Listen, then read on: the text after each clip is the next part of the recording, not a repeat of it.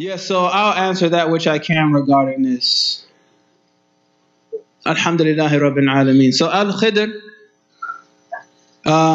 we have, from what I know, we have received information about him regarding the companions who knew, which is called the Israeliyat, right? Things that have been taken from Muslims who used to be Jewish, right? And I don't remember the companion's name, but there was a certain companion who was a Jew.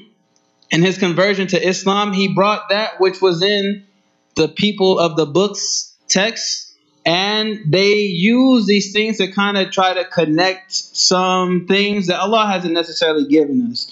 And Allah didn't need to. Allah gave us that which we just needed, and we just take it as that. So answering the question regarding Al-Khidr, even I stated before, I wasn't going to necessarily give him that name, because we have to be careful with adding things from the Israeliyat. And what we say is, we don't necessarily deny what the people of the book, the information that they've given us to help us with that which we have and to support that which we have. We also don't fully accept it in a sense that, so we don't fully accept nor we fully deny, right? We say Allahu A'lam. And it points to that his name is Al-Khidr from the things that Allah gives us in the Qur'an and what connects with the stories of the people of the book. So that's what that is. And Allah actually refers to him in the glorious Qur'an as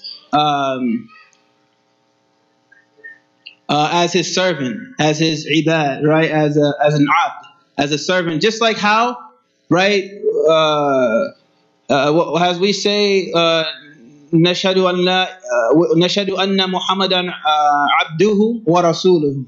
Right? So we acknowledge and we say that the Prophet Muhammad sallallahu alaihi wasallam is the abd, meaning for better translation, the servant of Allah, slave, correct?